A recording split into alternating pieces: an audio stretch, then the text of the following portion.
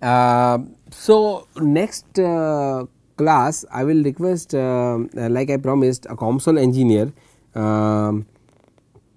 who is also teaching assistant for this course to show you how can you use a COMSOL multiphysics tool which is for simulating the sensors. You know, when you are fabricating a sensor on an actuator, you have to go for a clean room environment, one thing. Second thing, you have to use silicon wafers, right. You have to use several technology available within the class 1000, class 10,000 clean room environment, right.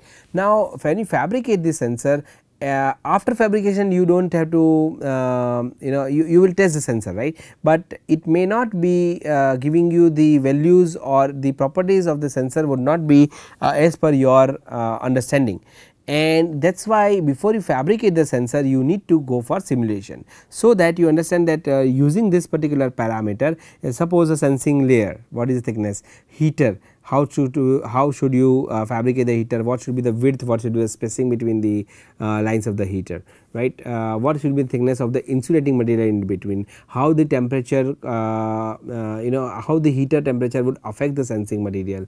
If you apply a force on a piezoresistive sensor, how much it will bend and how much is the change in resistance.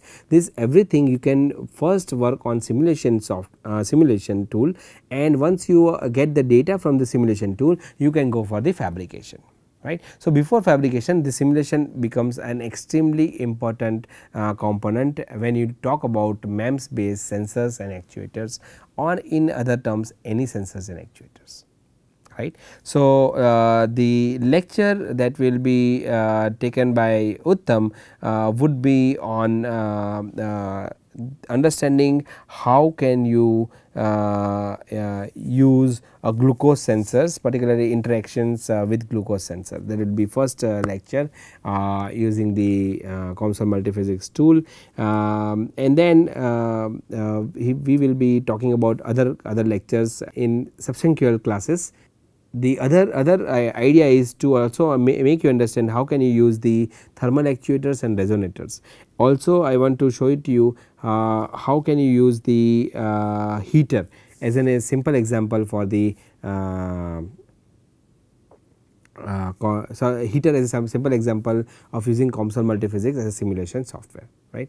So, let us see how can you use say glucose sensor with COMSOL multiphysics, and I will be talking about more about this particular sensor at a later stage of the lecture. Till then you take care, have fun, bye. So, welcome to the course of sensors and actuators. Today we are going to talk about how MEMS simulation could be used for performing simulation. So, this is the agenda of what we are going to talk today. We will first try to understand why we are going to talk why we need simulation. Second is we will talk about what are the different kinds of simulation that we have in COMSOL multiphysics. There are different kinds of devices that can be modeled. Some of them, as you can see on the slide, you can see that we can model piezoelectric devices, we can model piezoresistive devices, we can model actuators, we can model which are having the exertion based on stresses or on thermal. Then we have fluid structure interaction that could be modeled to make some kind of actuators or pumps, and then finally we have chemical sensors. So, all these different kinds of sensors and actuator devices can be modeled in COMSOL. But the first question that comes into the mind of a person who is asking if they need simulation is why simulation. There could be different reasons to move into a region where you want to do simulation. One of the reason is that you want to compare your experimental data with the simulation data. Why do you want to compare that? Because the comparison will help you to understand the underlying physics. Because once you know what is the physics is, you can actually change the scope of working of your device and get to new different kind of results. So, that is one of the reason, that is to compare your experimental data with the simulation data and try to understand their physics. The second is to predict. To predict means you have your operating scope. For example, you have a thermal actuator, and by giving a voltage of 1 volt to 5 volt, you are getting an actuation of 10 micrometers to 100 micrometers. But you don't know that if you give 100 millivolt, or if you give around 10 volts, how much the actuation would be. In addition to it, you also don't know what would be the stresses developed within the device, and if it actually breaks or not. So such kind of prediction, where you are working out of the scope of your input source, those kind of prediction you can perform with a simulation tool. And then finally, you can create a methodology. What do we mean by it is that you can make your own mathematical model. In the end of the day, whatever simulation you are doing, whatever experiments you are performing, the main aim or the objective is to come up with a mathematical models. So in COMSOL you can make your own mathematical models. So these are the different common types of MEMS materials that are available in the market. We have ferroelectric materials, we have ferromagnetic materials, and then we have ferroelastic materials. Over here, the property of all the three material properties are changed based upon the three different material property. The first is the electric dipole moment, the second is the magnetic dipole moment, and the third is the stresses being developed within the material. So based upon that, you get different response. So if you see this slide, which talks about on the left side we have input energy, and on the right side we have output energy.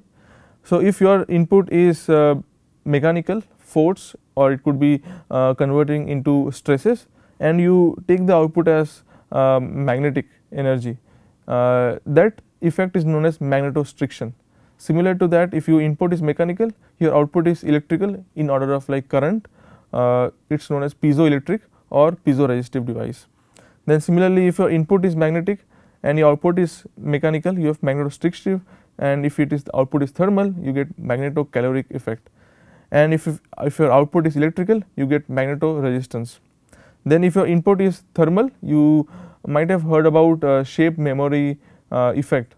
So this is an example of this is a classic example of stent, that is a biomedical device that we use or we introduce within the blood vessels.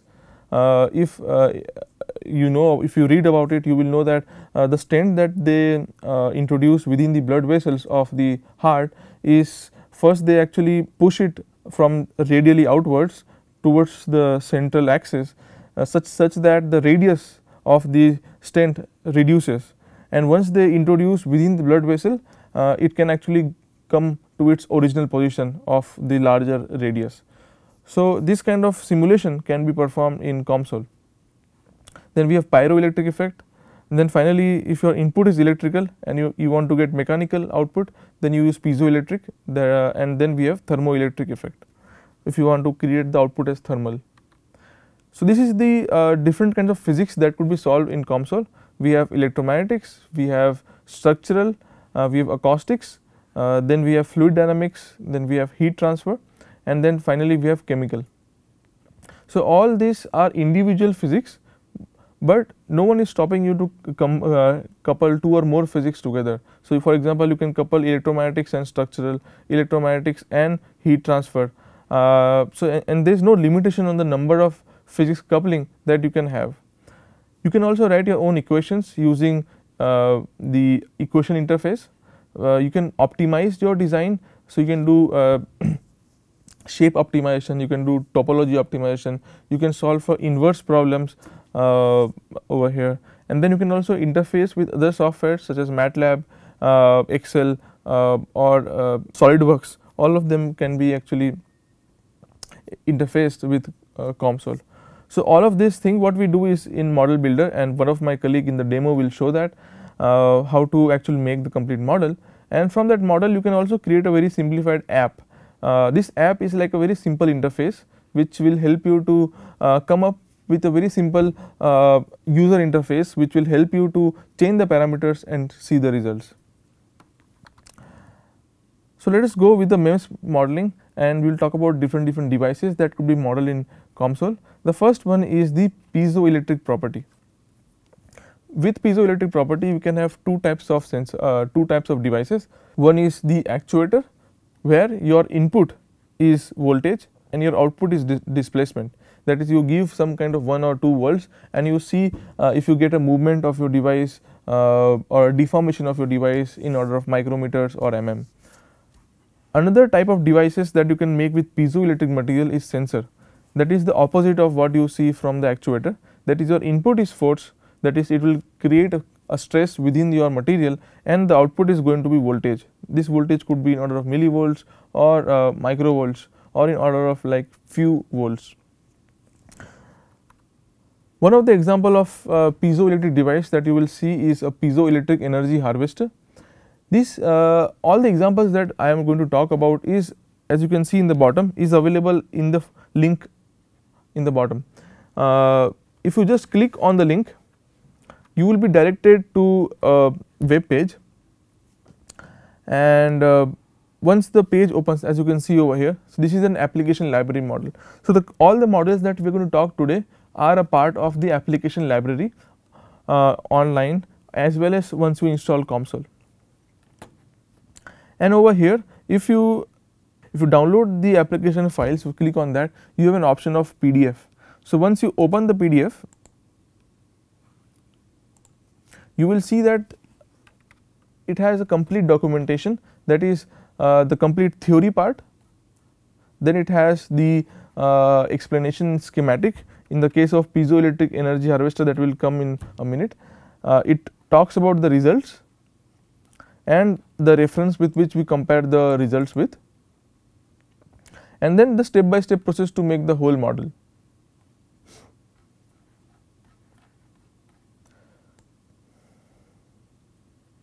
Okay. So, all the models that we are going to talk about today are already available in the internet. If you want to download the model, you can even download that particular model. Okay. For that, you need to actually make your own login account. Okay. You can also search in the internet. For example, you can search for piezoelectric energy harvester COMSOL, and you will be directed to that particular model. You can see the first link that opens is the piezoelectric energy harvester, and you can download the application file, the model file, and you can start working on that particular project. The good part of these models which are already available is that you do not need to work from scratch. You can take this model, change the geometry, and you can get the results. Okay. So, this example of piezoelectric energy harvester, so as you can see on the screen, it has a bimorph. So, it is 2 layers that are made up of piezoelectric material, and the main application of piezoelectric energy harvester is, for example, in the shoes. So, people are making the shoes where they can convert the vibration energy that comes when you walk into the electrical energy and store it into the battery. The same battery can be used for powering your watches or your mobile phones, for example, right. One more example is the motor or generator, which is continuously vibrating. So, those vibrational energy goes for waste. So, what if these kind of devices we can actually put onto such kind of vibrating sources or motors, such as motors and generators, and that could be converted into electrical energy. So, you can see over here we have the 2 layers of piezoelectric material, and this is the proof mass which is actually vibrating, and this is the supporting structure. You can see based upon the different loads how much, what is the resonant frequency, and the mechanical and the electrical output energy that the device is giving. So, over here the input is mechanical energy and the output is the electrical voltage. Then we have surface acoustic wave gas sensor. So, over here what you see over here is 2 interdigitated electrodes, IDE, and on top of the IDE that you can see over here and here is the film of PIB, that is polyisobutyl, which is deposited on the IDE, and on the bottom we have the silicon wafer. and based upon the gas. So, if you open this documentation, so let me just open the model file or the documentation. So, I will just saw gas sensor COMSOL. Just need to search over here like this, and you can open that particular model.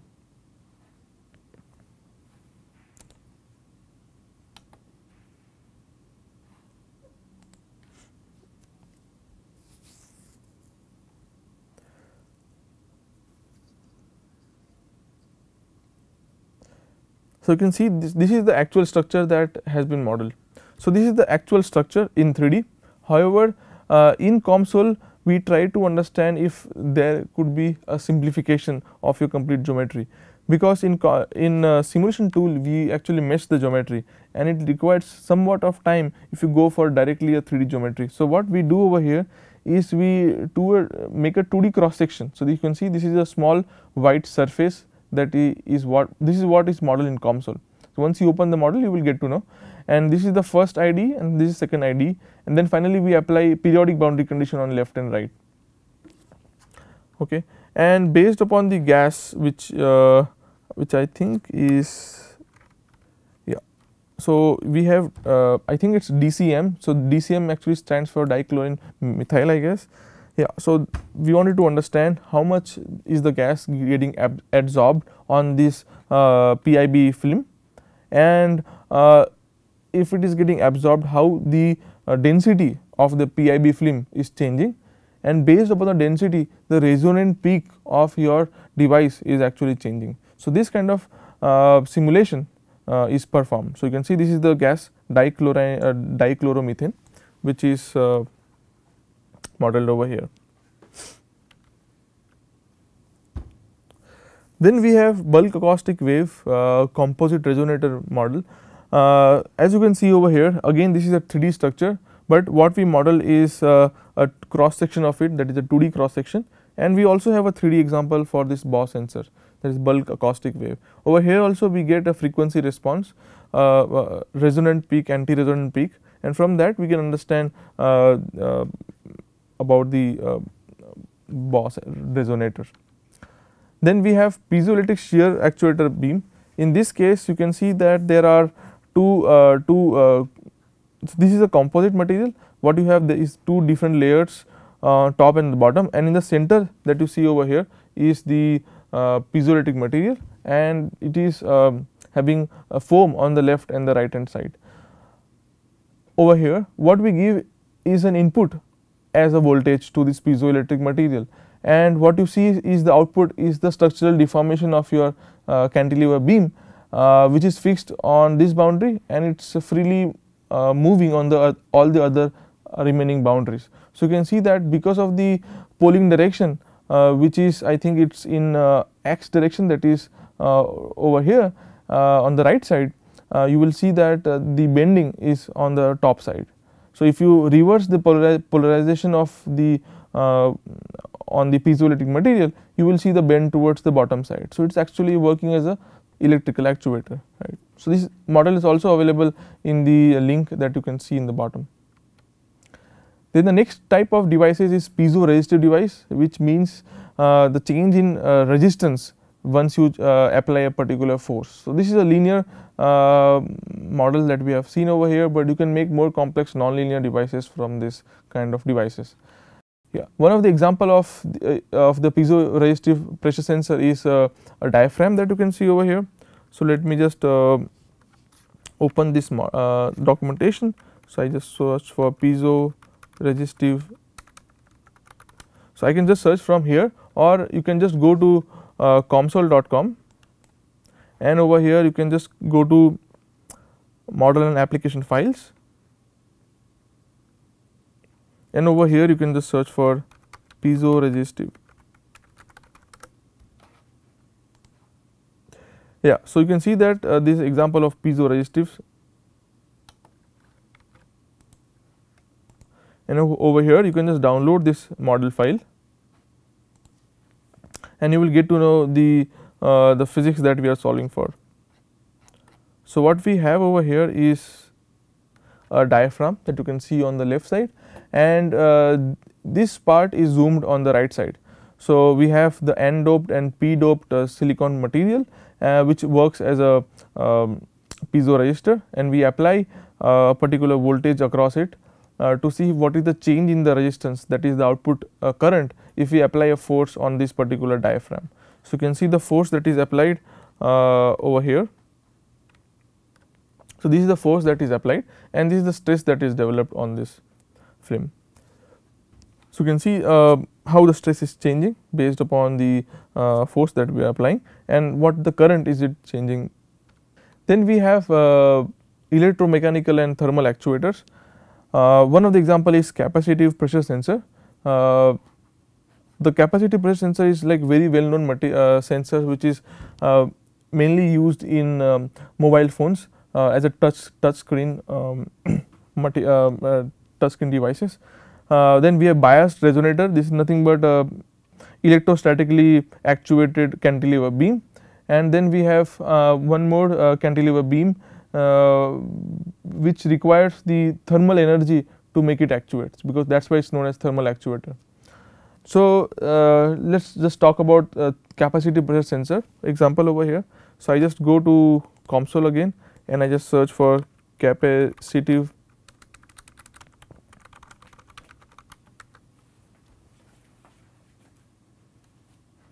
so you can see this example has opened over here, and if you just download the model file documentation,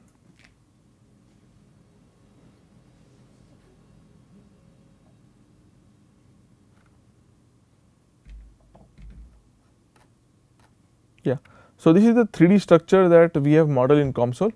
However, to reduce the complexity of your model, what we have done, we have only modeled the quarter of the complete structure. So you can see this is the quarter structure that we have modeled, and we have applied symmetrical boundary condition on left and on the right side.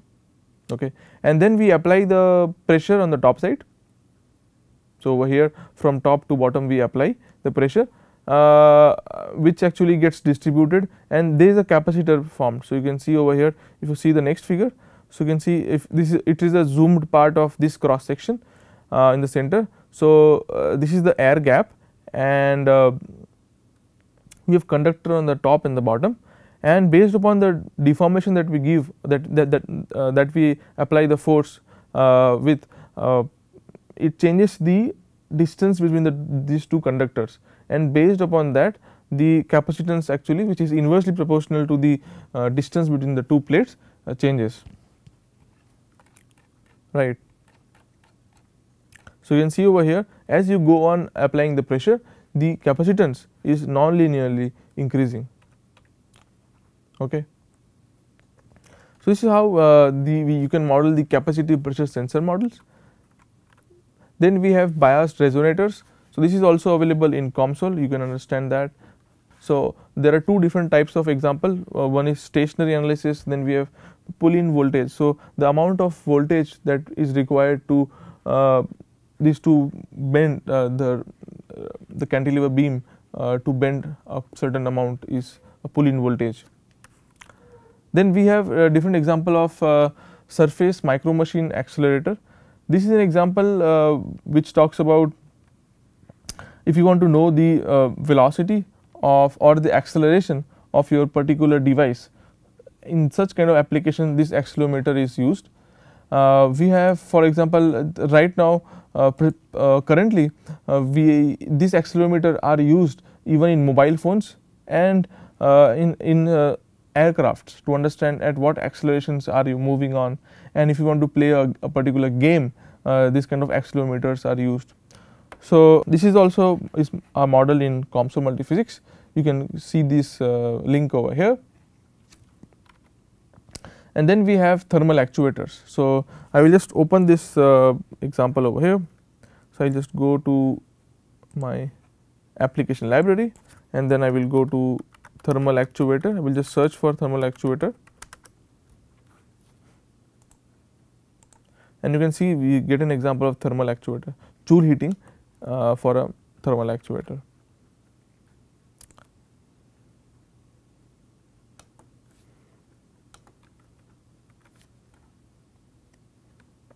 So, this is the actual thermal actuator that we are going to model, we have the model way for. These are the two anchors that you can see over here, that these are three anchors which are fixing the device. So, this part is actually fixed to the particular substrate. However, this all the other part are susceptible for motion. So, this part can actually move. So, you can see there are two types of arm, one is thin arm and these first two are thin arms, and the third one is a very large arm. So, as you can know, if you allow the current to pass through smaller area, at those areas will be getting heated up, right. So, the top two arms will be getting heated up more as compared to the bottom arm. So, it will once it is getting heated up, this will actually get thermally expanded, the top two layers, the top two arms, and because of that this particular device will actually move move towards the bottom side, right. So, because of thermal expansion, you will see a particular actuation, that is a movement towards the downward side. Okay. So, you need to give the material data like electrical, you have the mechanical and the thermal material properties of your device, and you get the results out of it. So, this is the results that you can see over here. You have the plot for the x coordinate versus the temperature data. So, along the x axis, what is the change in the temperature. Yeah, this is one more example of thermal micro actuator. So, then there is an example of fluid structure interaction, that is you have different kinds of pump. The one object that you can see over here is the micro pump, and this is a very specific type of a pump which allows you to pass through the flow only in one direction. So, you can see the direction over here, it is from left to the top tank. So, there is a sump over here in the top which allows to save the water for some time, and then it will after the second period. So, this is the first the image is for the first cycle, and on the next cycle the amount of water that is or the amount of any liquid that is saved within the sump is then given through over here to the right side, right. So, this is a kind of a micro pump, and you can see that there are structures which are actually getting bended, right. So, these are the elastic structures that are getting bended, and we solve this using the fluid structure interaction interfaces. Over here also you can see this is a structure which is used to obstruct the flow of the fluid over here, and that is why you can see there is more pressure, and we actually require moving mesh ALE technique to actually model this kind of deformation, because we start off with a particular mesh. However, as the time goes by, this structure bends. So, the mesh also needs to be changed accordingly. So, these are the two examples that has been modeled. One example is fluid structure interaction. So, you can just search over here fluid structure interaction. So, there are many examples of fluid structure interaction. We will talk about micro pump and this FSI. Yeah.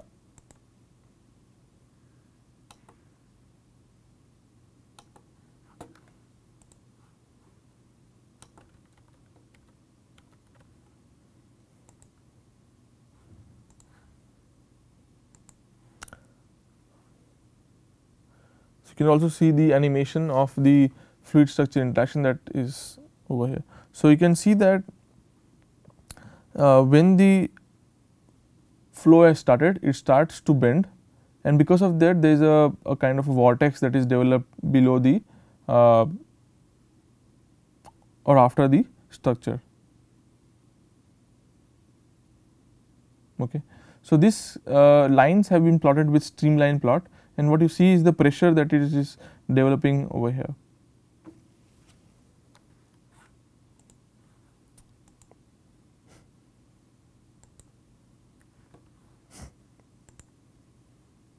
And this is the example of a very highly elastic material and how it is actually wiggling. based upon the forces that is applied to this particular structure. Then we have an example of micro pump. So let me just open the example model over here.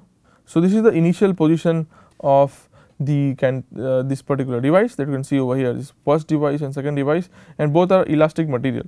So they can actually bend based upon the forces that is applied on their surface. And what we give is an oscillating input that is through the pumping mechanism, and we allow the current to flow. We allow the flow to happen only in one particular direction, right. So you can go through this documentation, and this is the mesh you can see over here. This is the mesh that is modeled over here, and this is how you can see that the flow is happening toward the right side, and over here also the flow is actually getting accumulated within the structure. So, it is not moving to the right side. Okay. And with the time you can also evaluate how much is the net pump volume with respect to the time, that is. Then we have the interaction of piezoelectric transducers such as speakers or acoustic sensors such as microphone. So, this kind of thing could also be modeled. In this kind of cases, we have the input as for example, speakers, as you can see on the right, top side, we have the input as the voltage, and the output is in terms of acoustic radiations. So, you can also model such kind of applications in COMSOL, or you have microphone where your input is the acoustic vibration and your output is the electrical signals, right. So, if you want to search for such kind of examples, you can just go to the application library over here, and over here just search for piezoacoustic material. So, we will see some of the example of piezo. So, this is an example of piezoacoustic transducer which converts the acoustical energy into electrical signals. And this is a Tonpil's transducer which is used in the oceans to understand or to predict the any particular kind of storm that is arriving through the ocean. So, this actually helps you to understand vibrations within the oceans. Then we have nonlinear magnetostrictive material. This is a very classic example of the humming noise that we hear when we are near to the transformer. So, in that case, because of very high magnetic field, the ferrite material or the magnetic material, they actually expand and also contract based upon the frequency of operation, and that is why we hear a particular kinds of humming noise that comes through the transformer.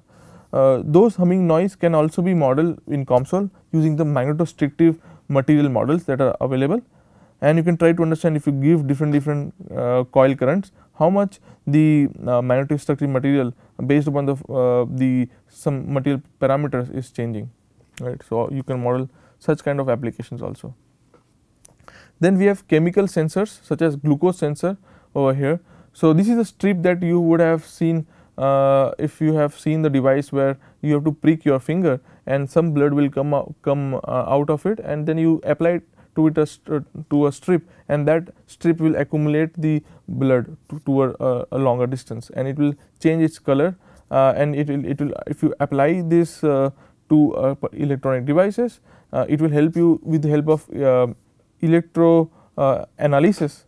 It will help you to understand how much concentration of glucose is within that particular ml of blood.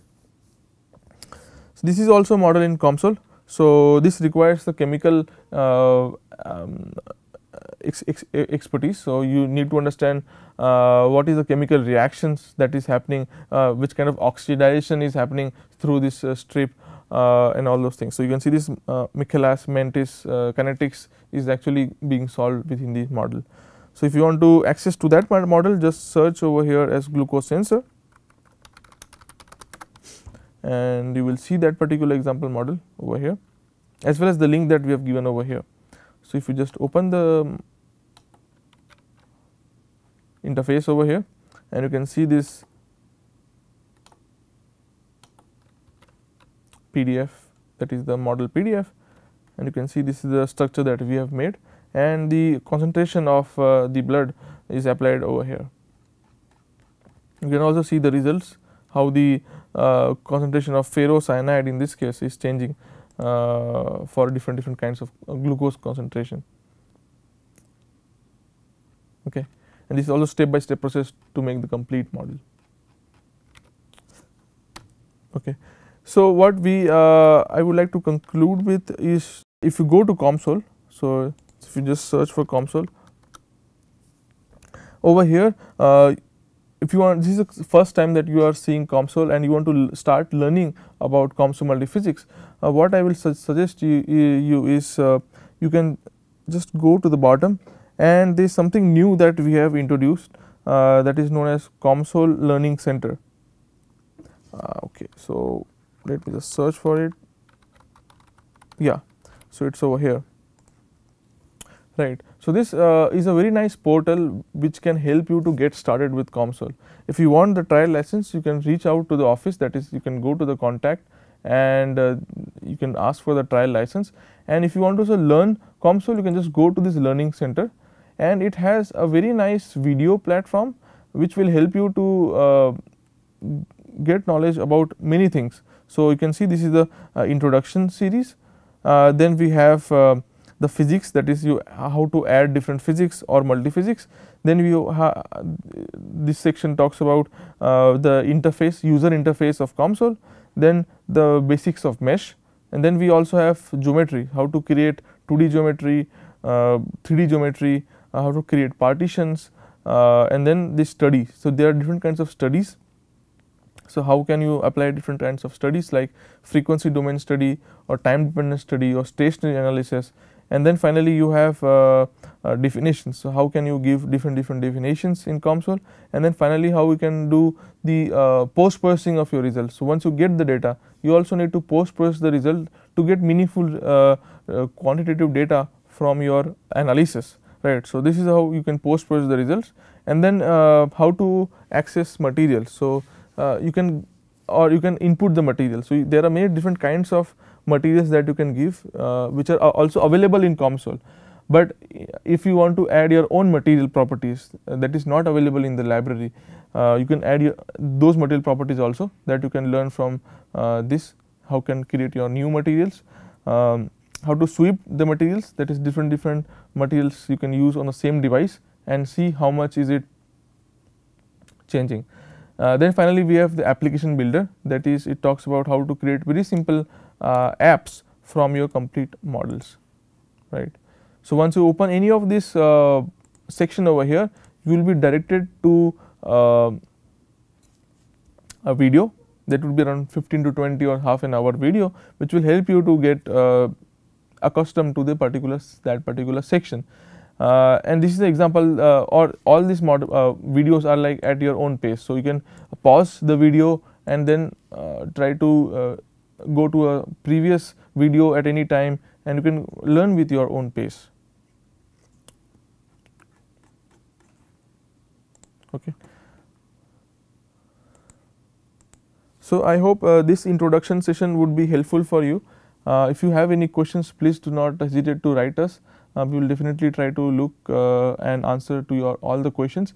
The next session would be also talking about the demo on this particular COMSOL multiphysics. It talks about the GUI, that is the model builder, how to make. So there is a step by step process to make the complete model. So the first step is to make your own geometry. It could be a circle or a sphere, or it could be a cube or anything like that. The next thing is to apply a material property on that particular geometry. The third is to apply physics domain and boundary conditions on that particular geometry that you have made. And as COMSOL is a FEM tool, that is finite element method tool, you have to break your complete geometry into small mesh elements. So we solve at the node points of such mesh elements and we get the results, right. So that is the need that we need to do. We need to mesh the complete geometry, and then finally we apply a particular type of study, that is a stationary study, that is for time t equal to infinity, what is the working of your device. It is also known as steady state analysis, Then we have frequency domain studies, which talks about if you give a harmonic input, that is a frequency of a particular hertz, you give it as an input, how your system is going to respond. And then finally we have transient simulation, that is a time dependent simulation, where you can actually know the transient effects, which are more or less, if you want to do a non-linear study, people go for transient simulation, and then afterwards it's getting stabilized. So those kind of things you can also model. Then we have eigen mode analysis, where which helps you to model or get to the resonant frequencies, or mode analysis to understand which mode of which mode are or could be existing in your device. So such kind of applications could be modeled. And then finally in the bottom is the result node, where you can post process the results. So this would be discussed in detail on how to make the complete model step by step. Yeah, I hope this session was will help you get started to use COMSOL. Thank you.